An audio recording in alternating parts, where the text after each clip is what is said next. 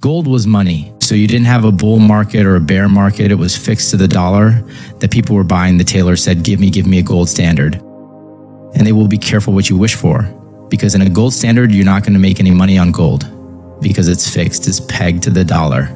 If you want to make money in gold, you would actually be against a gold standard because they keep screwing up the currency and the gold goes up. It's going up a lot. And let me just back that up a little bit, because that's easy to say. I don't say things like that without love analysis. There are 3 different ways to think about it. One is just some technical analysis. This is the 3rd great bull market in gold in history. And when I say history, I'm only going back to 1971, because prior to 1971, gold was money. So you didn't have a bull market or a bear market. It was fixed to the dollar that people were buying the tail and say, give me a gold standard. And they will be careful what you wish for, because in a gold standard, you're not going to make any money on gold because it's fixed, it's pegged to the dollar. If you want to make money on gold, you would actually be against the gold standard because they keep throwing up the currency and the gold goes up. But we had a bull market from 1971 to 1980, and gold went up 2,700%. Then we had a bear market from 1980 to 1999, and gold went down from $800 to under $50. So do the math. That's 60 or 70%. Then we have the 2nd great bull market for 1999 to 2011, and gold went up 670%. Then we had a bear market.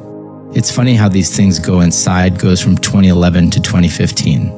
But you can call the bottom. It was December 16th, 2015. Gold was $1,050. Now some talking to US dollars. That was the bottom. And I saw it at the time, and I called it at the time based on a conversation I had with Jim Rickards, who's the greatest commodities trader in history. And we were down in the Dominican Republic at Casa de Campo during the bear market. I said, Jim, I think about gold. He goes, why on it? But I'm not buying more at the moment. I'm waiting. I'm not selling it, but I'm not buying more and waiting. And he said to me something that just hit me right between the eyes. He said, gold is going to the moon, but no commodity goes to the moon without a 50% retracement along the way. There comes a time when it drops 50% and then is like the second lift off. And then he goes to now take the bottom in 1999 was $250. Now the top was $1,900 an ounce in August 2011. So that's $1,750, half of that. So 50% retracement will be down at 25. So 1900s minus the 25. But to a 1075 bingo 1,050. That's close enough for government work, as we say. So we had, when I saw 1,050, I talked to Jim Rickards about this earlier, when I saw some 50. I said, okay, there's your 50% retracement using 250 seconds. You have to have a base use your baseline up to 1D900. Take that gap down to 2%, boom, 1,075. We were 1,050. So that's a low. Now it's getting close to 1,900. Again, actually on an intraday basis. I think he just kind of kissed the whole time. I was like right there.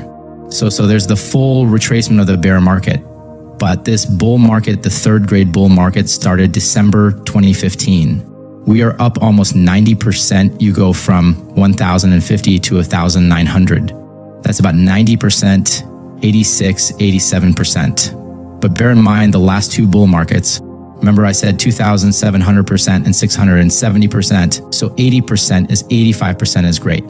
Is great. But when you get into like 600, 700, 800% or 2,000%, you're talking about $15. 0,000 by 2025. So if we just did the average of the 2 prior bull market, I'm not even talking about the higher of the 2. Take the 2 bull markets, average the duration in the game, and then apply it to December 2015. You get to 15. The exact time is $15,000 by 2025. $15. 0,000 now is by 2025, but people got last 4 years was like fibers was like, yeah, but to get to from 2000s to 15, 0,000. You got to go 3,000, 4,000, 5,000 in 6 days. You can make a ton of money. So that's where it's going now. Could it go down tomorrow? Sure. Maybe it goes volatile. I don't get too hung up on it because I'm kind of a buy and hold person. I don't get too euphoric when it goes up, but I don't get depressed when it goes down to that fact when it goes down. I like to see it go up for our listeners and our readers. Personally, I don't mind when it goes down because you can buy more at a cheaper price because I know it's going up. I know where it's going. So the answer is just a little, again, 6th grade math is usually sufficient. When you get to higher levels, a fixed dollar increase is a smaller percentage increase. So people go, oh, we went from 1800s to 1900s, went to 2020, 120. And that's a big deal and good for all of us. But those $100 increments get to be more and more frequent and more common because they start looking like 1/2 of 1%, 1 out of 1%, not a big deal in the market. So you're going to see that on a daily basis. So my advice to people, of course, is buy gold. But I said that, 100, 100, 1,000, 200, 1,300, 1,400, 1,300, 600. I've said it all along. And people don't buy it. I believe also accuse me. They say, well, Jim, you're just talking to a position. You're just trying to sell gold. I'm not a dealer. I don't make any money. If you buy gold, good for you. But I'm not in the business. I'm a writer. I'm an analyst, but I'm not a gold dealer. I'm actually one of the few analysts apart from yourself and few others who are not gold dealers. But I think that gives you more credibility because you're not selling gold. You're understanding gold. But for anyone who hasn't bought it yet, because denial is a powerful thing.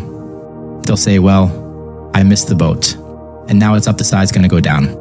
You haven't missed the boat. I mean, again, 8,000 at 80, 90% is a good run. But this is going to go multiples of that. So we've been seeing gold prices going up quite a bit lately. And there are a few factors behind this trend that we can break down. Firstly, when we look back at the history of gold prices since 1971, we can identify 3 major periods where gold prices surged. These periods are often referred to as bull markets, and they're characterized by sustained increases in the price of gold. The most recent bull market began in 2015 when gold prices were relatively low. Since then, we've witnessed a significant uptrend with gold prices rising by almost 90%. However, if we compare this current increase to the previous bull markets, it might seem a bit modest. For instance, in the past, we've seen gold prices skyrocket by 2,700% and 670%, making the current surge seem comparatively smaller.